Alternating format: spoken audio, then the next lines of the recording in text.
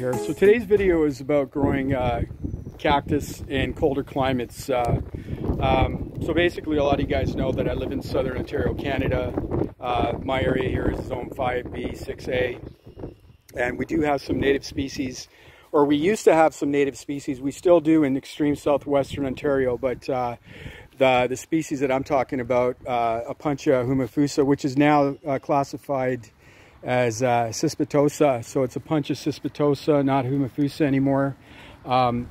It's been classified as that species now. But anyways, regardless, this was native to a lot of parts of southern Ontario, and then because of habitat loss, because of housing, roads, and all that, it slowly got decimated. So there are smaller pockets, like I said, in extreme southwest Ontario that are native. But so yeah, this is the batch I have here. I've had it for a few years now.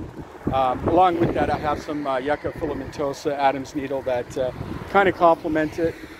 So yes, it is quite possible to grow a cactus in your area.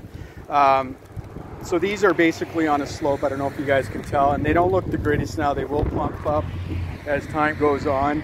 I'll do a video of it in a few weeks and you'll see the difference, but they've already kind of started plumping up. But yeah, so try to keep this in well-draining soil. I use a 60-40 mix of soil and crushed stone. It's actually starting to rain here. It's about 68 degrees here in southern Ontario right now, about 20 Celsius. Yeah, so keep it in well-draining soil, slope preferably, and away from pets and children, obviously, because as you guys can tell, these spines are pretty fierce. I've got poked a few times. It's not fun. And along with that, I also have different varieties of cactus. I got Apuntia polycantha right here. So none of this is protected. Obviously, these are native, so not going to be protected. But these guys here are definitely not native. The Apuntia polycantha. This is the Euchneris Reichenbachi. Try saying that 4 times fast. I got the Apuntia Oklahoma right there, and Apuntia aurea polycantha right there, which is a hybrid mix. You can't really see it because of the leaves, but yeah, none of these were protected. And then I got the imbricata there, the cholla, which is not doing so good. So I may have lost that one.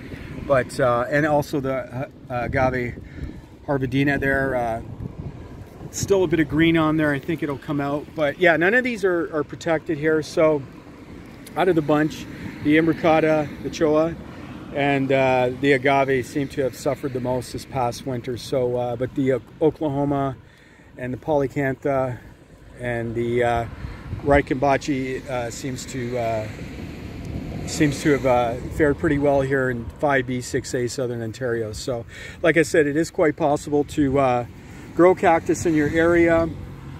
It's just doing a little research and making sure that you have preferably the right climate. But like I said, it is possible to grow cactus in colder climates, and this is always a good one to have in colder climates. I think it's good to about 4, if I'm not mistaken, about 4B, 5A. So again, it's the Apuntia cispitosa, so formerly known as the humifusa. Yeah, great cactus to have in colder climates, and you can also probably get away with the Apuntia Oklahoma, like I have here in southern Ontario, and the polycantha right there, and also the Reichenbachi right there. So these guys. So yeah, great stuff to have in northern climates, and kind of gives it something different you don't see in gardens in northern climates. Something that you can talk about with your neighbors and people who don't believe that you can grow stuff like this. So pretty cool stuff. Anyways, like I said, it's starting to rain.